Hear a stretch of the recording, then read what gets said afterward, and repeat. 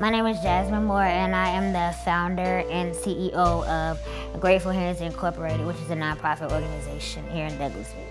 So I like to tell people that Grateful Hands actually started the day that I was born, because this organization is formed based on my life experiences and things that I have endured and hardships and roadblocks that I've occurred in my life. So Grateful Hands is just created to kind of help those who also have a disability navigate through life's different transitions, and just helping others bring awareness to disability issues, and then how those who don't have a disability, what they can do to kind of help, bridge that gap between the world and people who have a disability. This is actually our second year partnering up with the Douglas County Foster Care Association and the Secret Santa Initiative. So each year we get children who are in their care that need Christmas gifts. And so some of these kids do have a disability, and that was very big to our organization, that we wanted to provide Christmas gifts for those kids.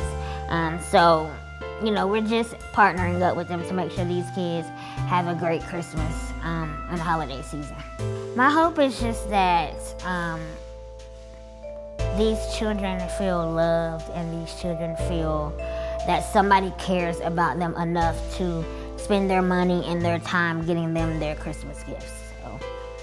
Well, I think specifically for the targeted audience, for those who have a disability, and disability is not just physical, it can be cognitive as well. So I think getting gifts that those children can use that are on their level is what is needed for those kids. Because it isn't just typically going out and buying something or buying a toy. It has to be something that is on their level for where they are cognitively as well as physically. My favorite part is just being able to help other kids and help other families, because Christmas is very important to my family and I.